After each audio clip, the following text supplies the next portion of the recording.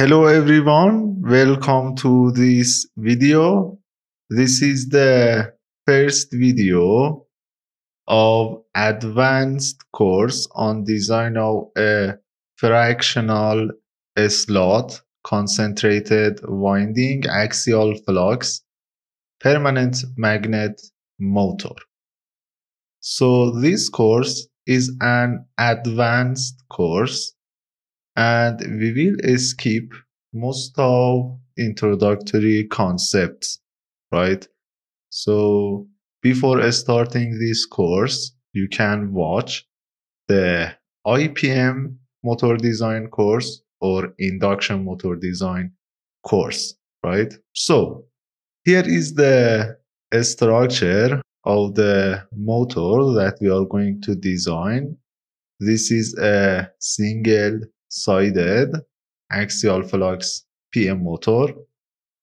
This is the stator core plus winding, and we have magnets, and finally this is the back iron of the rotor core. So in this course, the aim is to design this motor. These are motor parameters. The output power is 4 kilowatt and the base speed is 750 RPM. The rated output torque is 51 Newton meter and the line to line terminal voltage is 220 volts. The desired efficiency is higher than 90% and the air gap should be greater than or equal 1 mm. So here you can see the streamlines and we have the flux density vectors, right? Different analysis types that we need to do for design of this motor. In this course, we will do both 3D and 2D analysis. Yes. So because of the complex structure, we cannot rely on 2D results only. Okay. So we will generate 3D model and then we will generate a simplified 2D model. We will use 2D model for optimizations and for fast calculation of some parameters, right? But finally, to verify the results, we have to use this 3D model, okay, to validate waveforms, efficiency, and so on. So here are active parts of the motor. This is the slotted stator core. We have a stator tooth, a stator back iron, okay? And this is the stator winding. This winding type is called fractional slot concentrated winding or FSCW. In this winding type, we don't have any overlap, right, in end winding. So this is an important advantage of this motor type.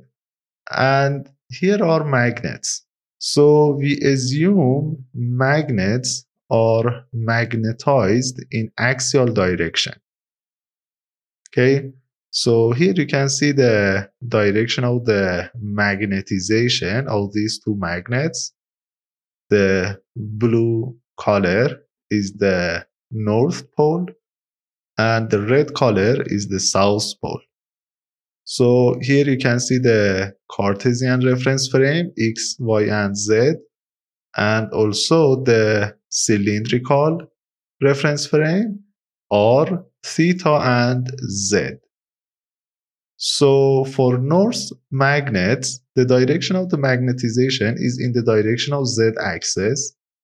And for south magnets, the direction of the magnetization is in opposite direction. So this is our assumption in this structure. And when we want to set the direction of the magnetization, we will use these directions. So yes, we have many structures for axial flux motors. We have double rotor structure, right? Double stator structure. And we have different magnetization types, direction of the magnetizations. But here in this course, our focus is on this structure. Then, when you learn how to design and analyze this structure, you can extend ideas. Okay, so we don't study different structures at the same time, right? To avoid any confusion. So our focus is on this model. We will create 3D models, 2D models, and generate the results, right? And compare. And the design workflow is based on this structure. Finally, we have the rotor core, the back iron for the magnets, right? To confine the magnet flux. However, we have coreless structures. Okay. So anyway, this is the aim of the course, a low speed, high torque motor. So let's start by creation of the 3D model in the next video. Thanks for watching.